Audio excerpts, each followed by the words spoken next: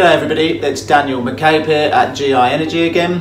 Just wanted to do a really quick video to support our full article explaining the difference between a string inverter and a microinverter setup for your solar system. So the main difference is a string inverter means you have to have a number of panels connected together in a string on your roof.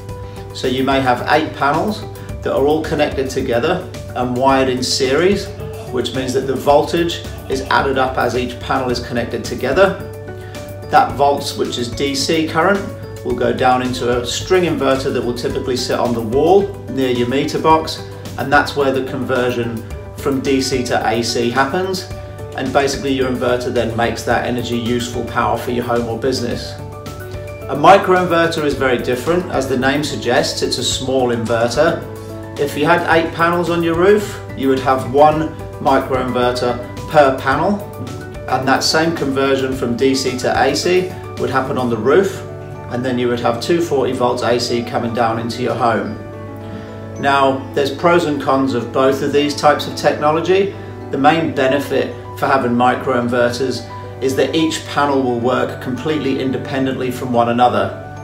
This means that if you had one of those 8 panels that wasn't working at 100% for any reason, the rest of those 8 panels with microinverters would continue to operate at their maximum efficiency.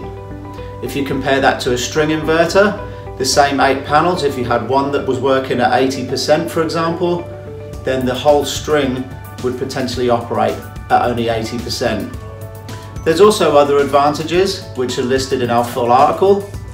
The main disadvantage with a microinverter system versus a string inverter system is cost. If you had a 6.6 kilowatt system, for example, that's typically 18 solar panels. With 18 solar panels, you would need one string inverter on the wall of your home, or you would need 18 microinverters, so one per panel. Now the cost isn't 18 times as much, but it is roughly 2.7 times as much for the same components of the system, so just for the inverter component of the system. There are other pros and cons which we've listed in our full article. If you do have any questions, please feel free to get in touch. What you'll find from reading is that there are some situations where a microinverter system is definitely preferred, and then there's lots of other situations where it may not be. Just as one last note, you may also come across the terminology power optimizer, which is a very similar thing to a microinverter, and we've added a paragraph at the end just to explain exactly where they fit into this equation. So please have a read. Let us know if you have any questions, and we look forward to hearing from you soon. Thank you.